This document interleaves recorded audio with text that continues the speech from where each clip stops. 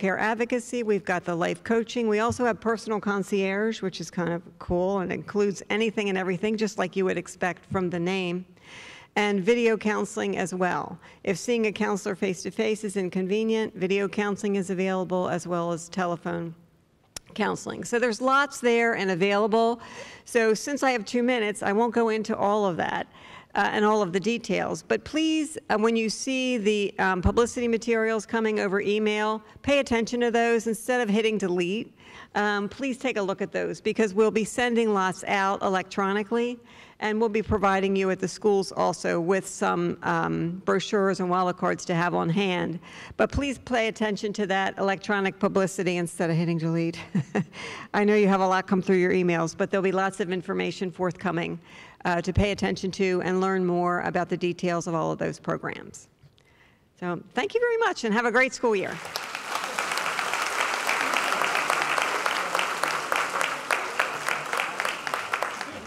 Thank you, Beth. We appreciate the work that you do to support our staff. All of the names of the new employees are listed on the back of the printed program, if you haven't had a chance to look, as well as those who are not new to FCCPS, but who are new in positions in buildings. So let's give a warm Falls Church welcome. If you're a new employee, would you please stand up? We want to welcome you.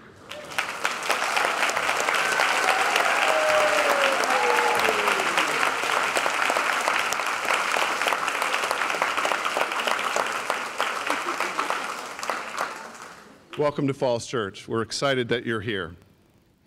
In July, Falls Church lost a good friend to the schools. Mr. Lou Olam, some of you may know, passed away at the age of 102. Right? That's a good long life.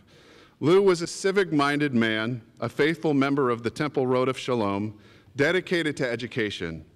In this picture in 2009, Lou Olam and Jesse Thackeray faithfully attended our convocations for as many years as they were able.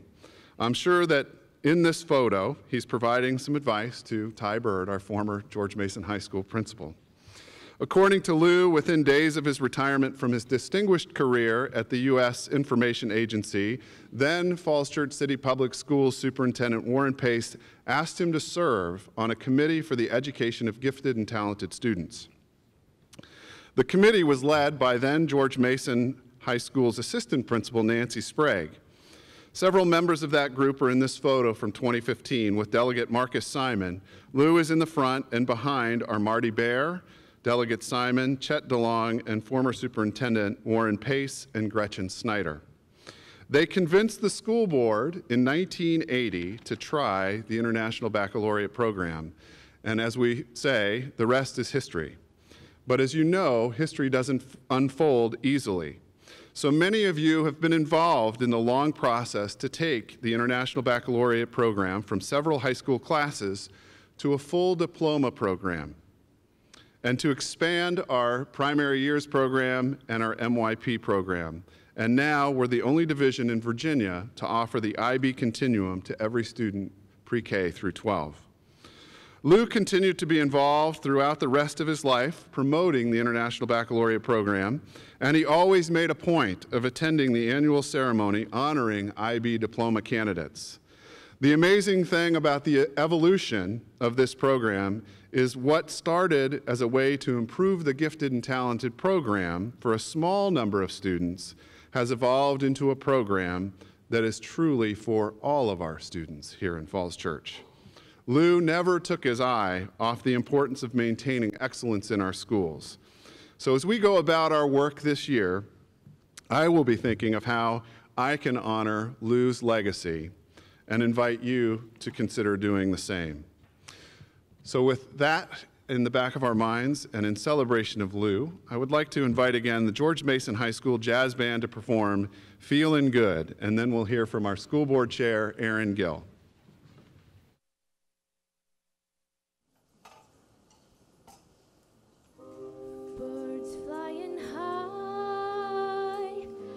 Know how I feel, sun in the sky, you know how I feel, breeze drifting on by. It's a new dawn, it's a new day, it's a new life for me.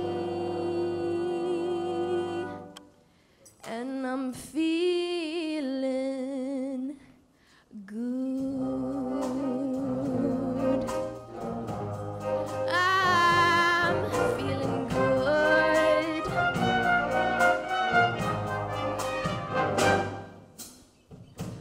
Fish in the sea, you know how I feel. River running free, you know how I feel.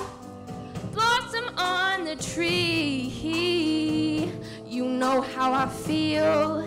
It's a new dawn, it's a new day, it's a new life for me. And I'm feeling good.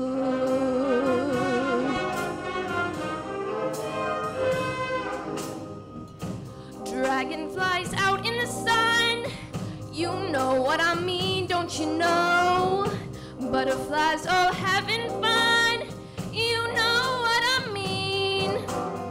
Sleep in peace when day is done, that's what I mean. And this old world is a new world and a bold world for me.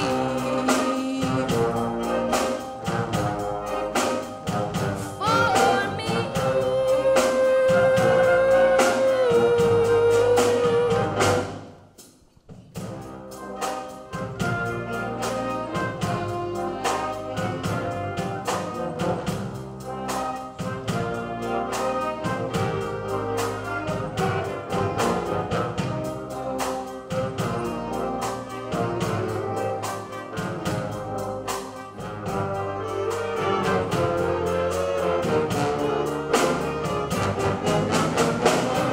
Stars, when you shine, you know how I feel.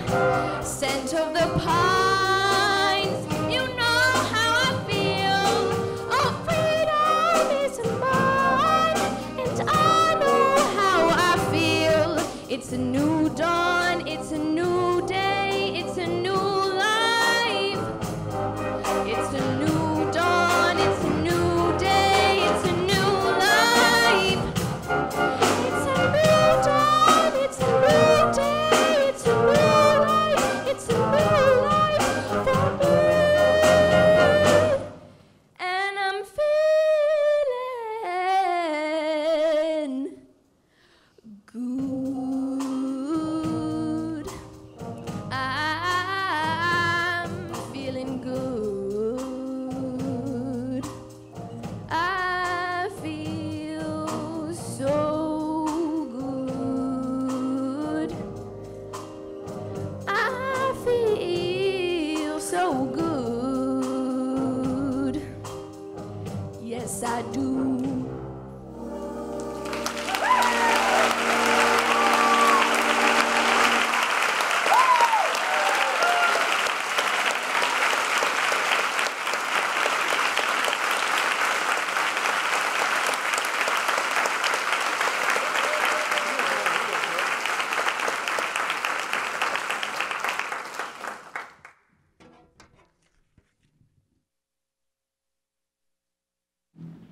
That was fantastic. Thank you so much. On behalf of the school board, I want to welcome you all back to school. I tried to get my son to come up and say that, but he refused. He was a little bit shy about that. I'd like to introduce the other school board members who are here today. We have Vice Chair Greg Anderson, Shauna Russell, Lawrence Webb, and I think Shannon Litton is here as well. Phil Reidinger.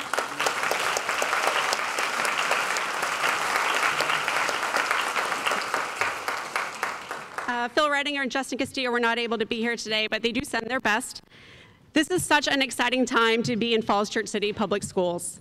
As Peter mentioned, we've made a lot of moves this summer and are in the middle of building a new high school, which is the city's largest project in our history. These new spaces are fantastic, but they're nothing without all of you. Thank you for being here today and for choosing Falls Church City Public Schools as your home. The school board looks forward to working with you and supporting you. And here is to our very best year yet. Next, I'd like to introduce Vice Mayor Mary Beth Connolly, who's also looking forward to kicking off this new school year.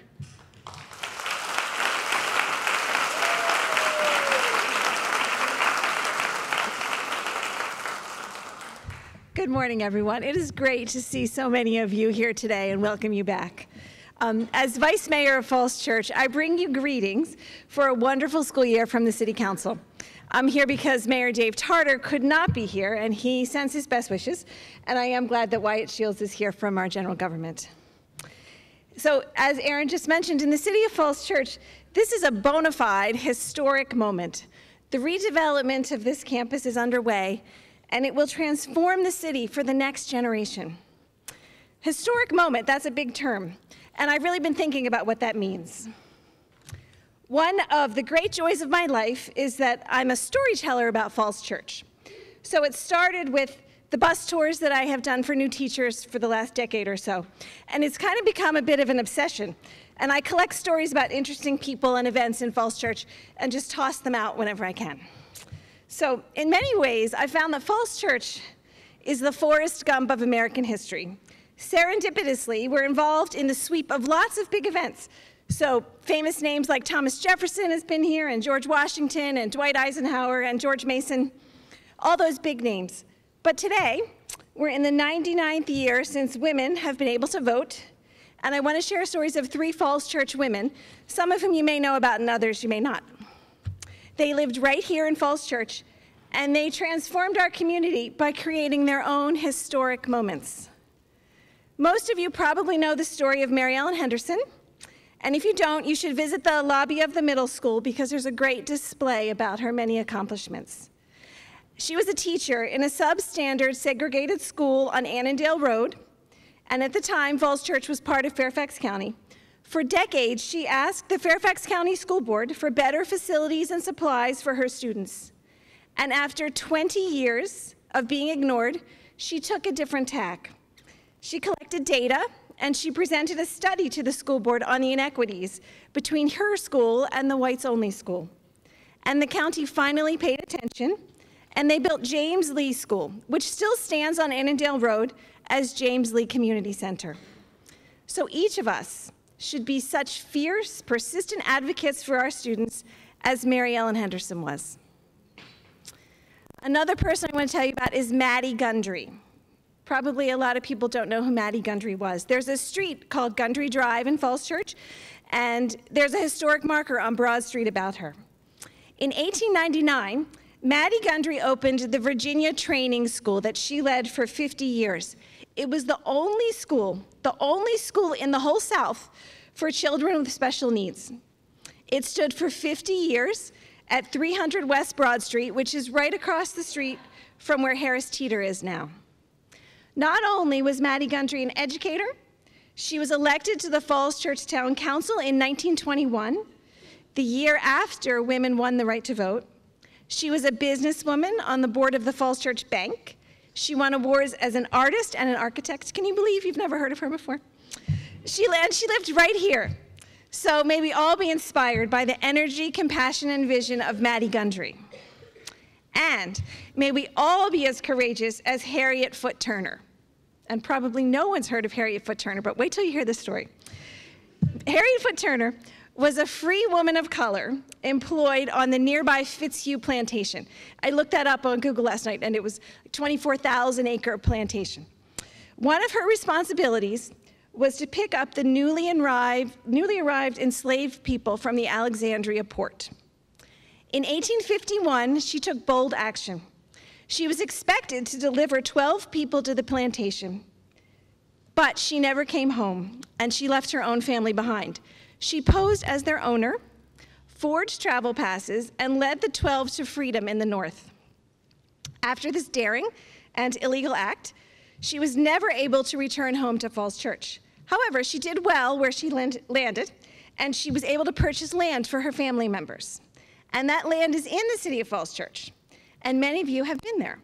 It's where the Lincoln at Tinner Hill stands and Target are today, between South Washington Street and Maple Avenue. Isn't that cool? So this year, I encourage all of you to learn about our shared local history. Seize this historic moment